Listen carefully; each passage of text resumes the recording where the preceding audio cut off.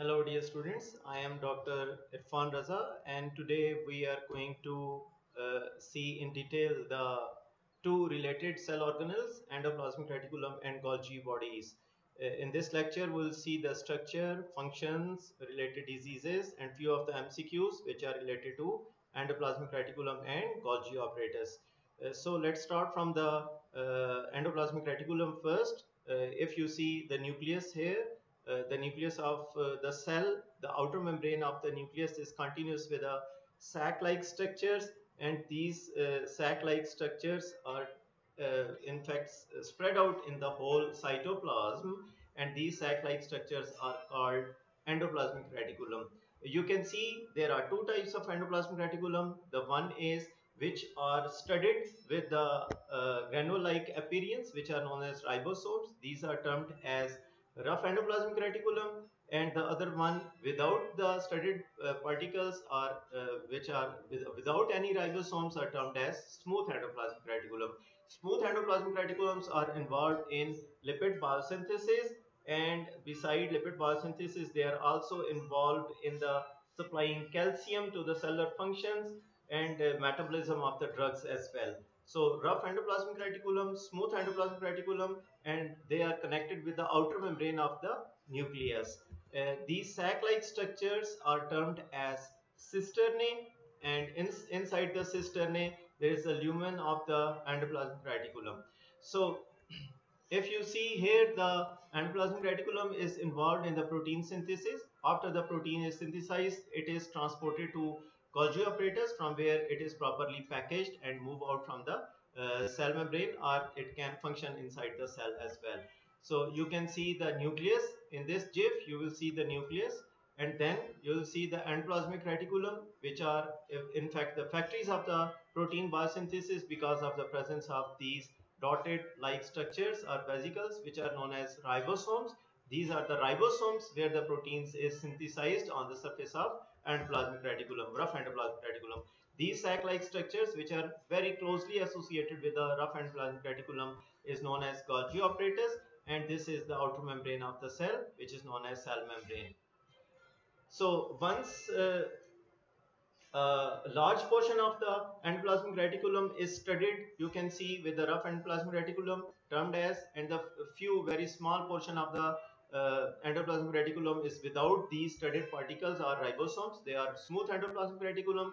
If you take the rough and smooth endoplasmic reticulum in a test tube and centrifuge, you will find some particle-like appearance, yellowish particle-like appearance on the top of the surface of the test tube, which is known as microsomes. So basically, rough endoplasmic reticulum, these are involved in the protein synthesis, and during the process of cell fractionation, rough endoplasmic reticulum is disrupted to form small vesicle-like appearance or structures on the surface of the tube, which is known as microsomes.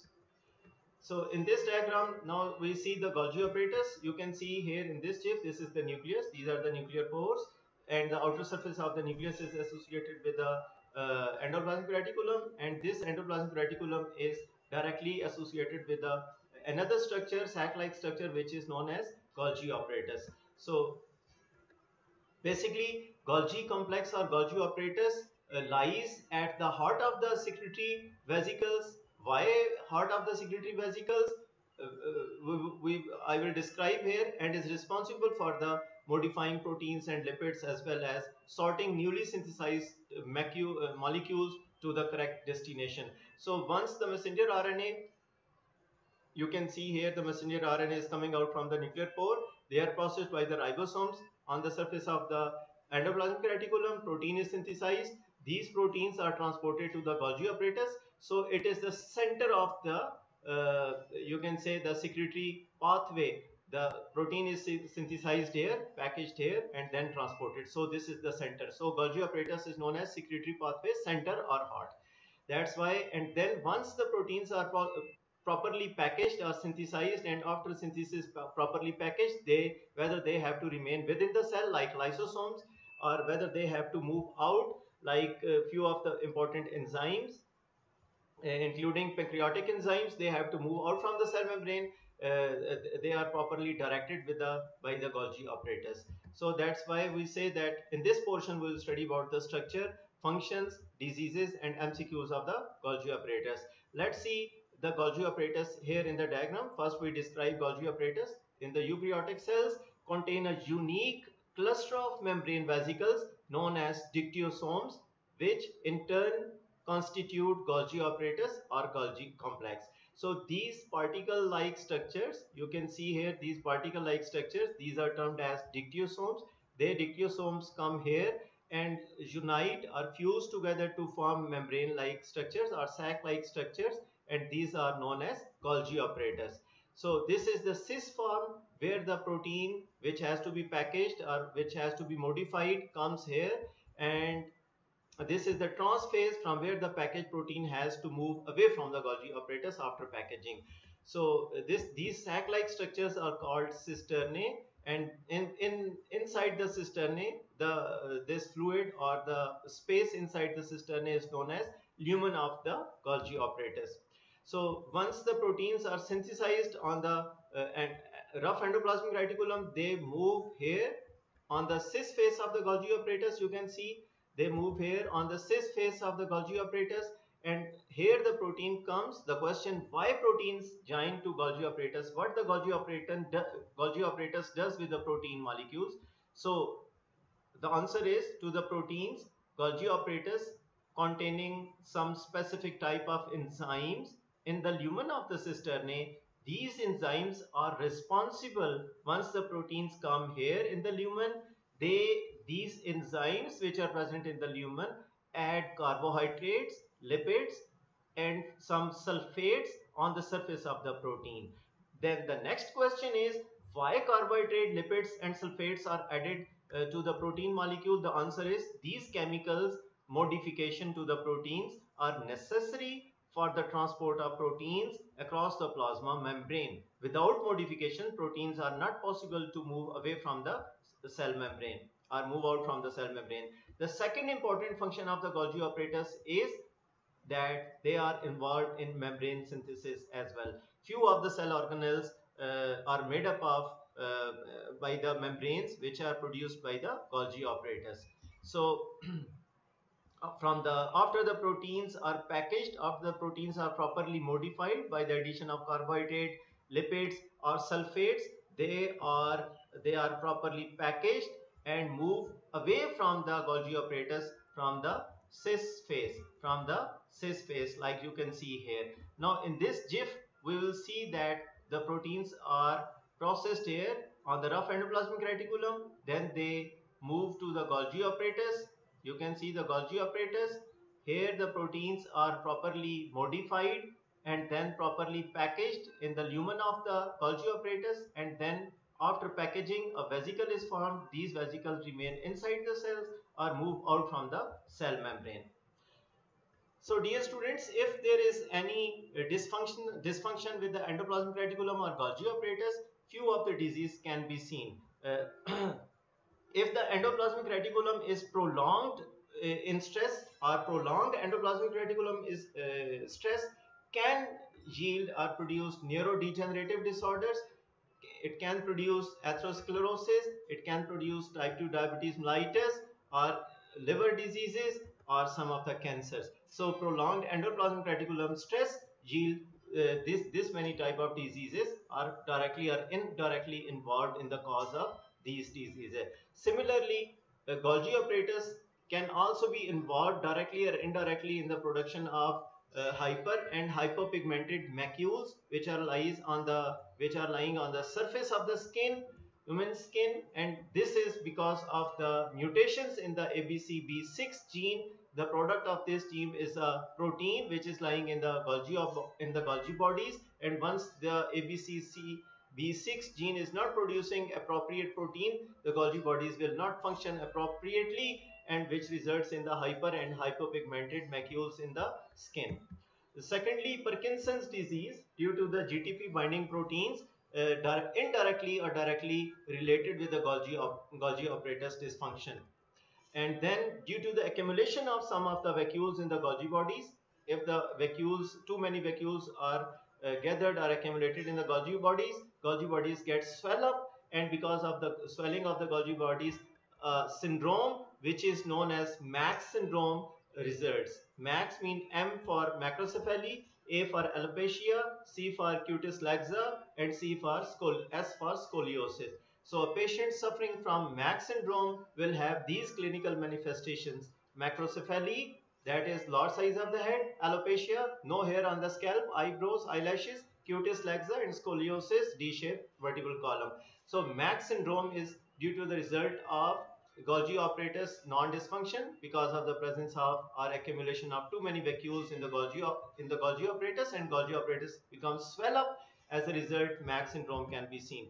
Then RIN2 syndrome can also be result of the non-dysfunction Golgi apparatus.